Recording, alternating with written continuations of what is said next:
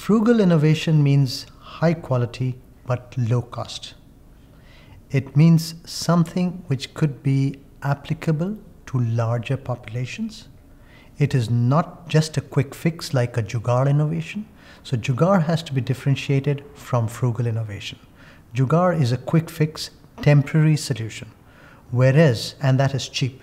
Whereas frugal innovation is low cost but high quality, and it is robust and is applicable to larger populations, and it could be a simple idea. For example, a cardboard splint that's coated with a special plastic, and it can be applied at the primary health care or at the site of accident, and can be removed only in the operation theater after X-ray, after CT scan, and it is just costing $2.5.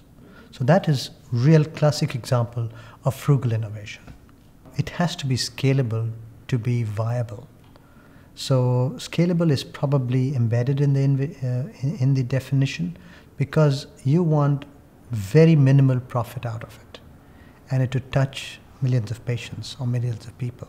And that's when you're going to get real societal benefit, as well as the person who's done the innovation to get benefit and motivated.